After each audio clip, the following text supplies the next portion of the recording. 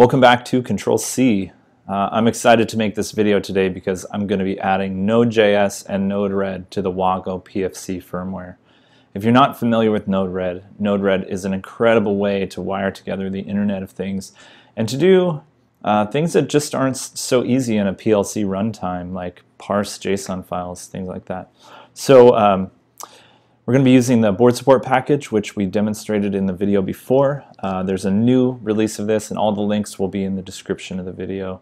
Grab your hardware and follow along. Let's get started.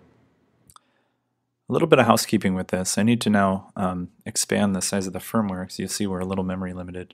So what I'm going to do is I'm going to reformat an SD card with an exFAT partition. And once I've reformatted this, there's nothing on the card. I'm just going to eject it, insert it into my PFC while it's powered. I can then navigate to web-based management. And if I go to administration and create image, this will give me the option to expand the firmware to the entire SD card size, which is 8 gigabytes. Once that's complete, I will reboot the PFC. And once this has come back, I can then check the size again, and you'll see I've only used about 1% of the overall size. Next, I need to download node.js.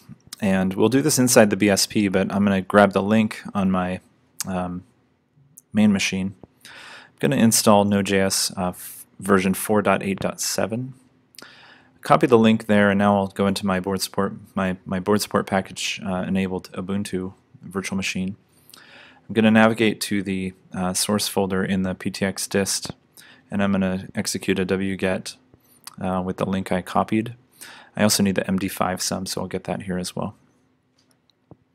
Now I need to create two files. I've done this before, and I'm not going to go into depth into what these files contain, but there's a make file and an .in file. The .in file describes the package to the ptx dist menu config, and the make file directs the system on how to build this and where to distribute its contents when we essentially compile this into an IPK. Both of these files are available in a link in the comments. We're going to copy this, we're going to paste it into the make file that we created. We'll save this here, and we're also going to create the .in. We're going to copy the contents out of my pre-written file. We're going to paste that as well and save. Now once that's done, we can go into the ptx dist and add the package. Now if I go to ptx dist menu config, I'll scroll down to scripting languages, hit enter, and then I want to make sure that I have selected Node.js and that both npm package manager and SSL are supported. I can exit from here, save, and now I want to do a ptx dist clean Node.js, which will erase any existing files, and do ptx dist target install Node.js. This may take quite a while to build. Once it's completed, it's going to build the IPK file, and we just need to copy this into our PFC. So we're going to execute a secure copy for the file in the packages directory into the PFC, into the root directory. Once that's copied, now we can go over to our PFC shell and install the package. So we'll clear this, and we're going to do an iPackage install the Node.js. We can check this install now with Node.js-v, and then we're going to install NodeRED. The command for that is npm install -unsafe-perm node-red. This will take several minutes to complete, but once it's done, we'll also want to make this so that auto runs.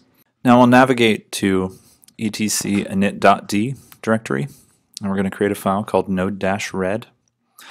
And in this, I'm going to copy the contents of a script I have already written, which is also available for download in the comments.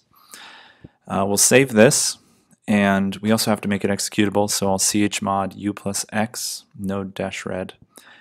And lastly, I need to link it to the rc.d directory, which is going on with the command here.